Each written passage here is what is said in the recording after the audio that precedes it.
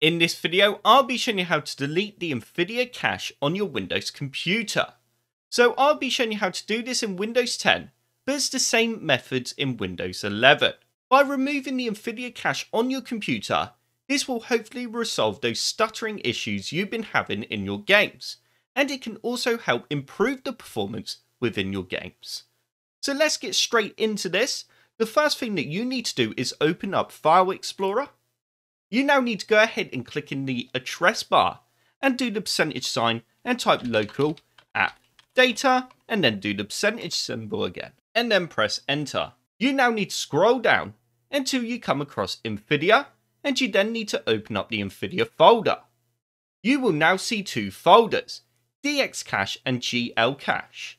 You need to go into DX Cache first, and this is the DirectX cache for NVIDIA. You now need to go Ctrl A to select all, and you then need to right click and go delete.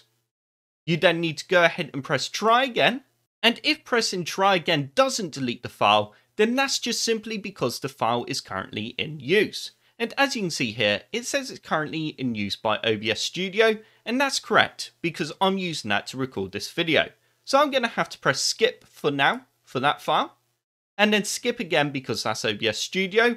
In fact, the rest of the files probably will be, so I'm going to go ahead and tick do this for all current items and then skip. So once you removed all the files within the DirectX cache folder for NVIDIA, we can then click onto the NVIDIA folder again and now open up the GL folder, which is the OpenGL cache for NVIDIA. Go ahead and select everything in this folder again and then right click and go delete. So now that we have deleted NVIDIA's DirectX cache and OpenGL cache, we can now move on to NVIDIA's shader cache. So to access this folder, all you need to do is simply go back to the local folder.